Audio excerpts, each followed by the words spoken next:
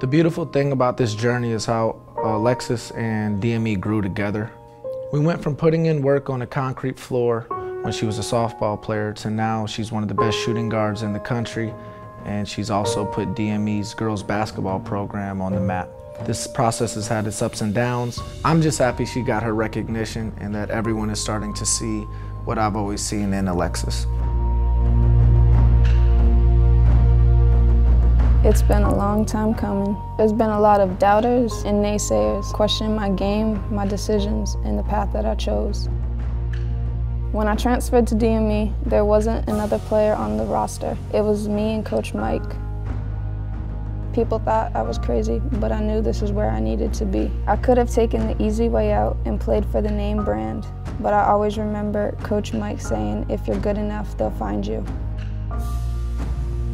I believed in that, and look at where we are.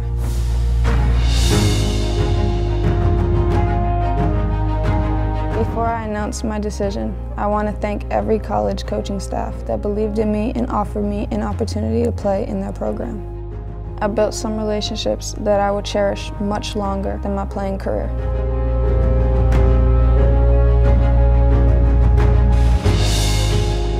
Thank you to my mother who raised me.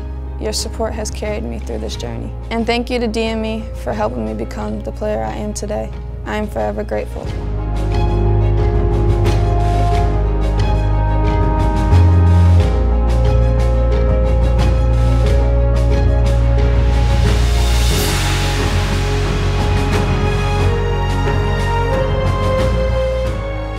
As my journey at DME comes to an end, and I embark on a new chapter in my life, I am excited to announce the university I will attend for the next 4 years.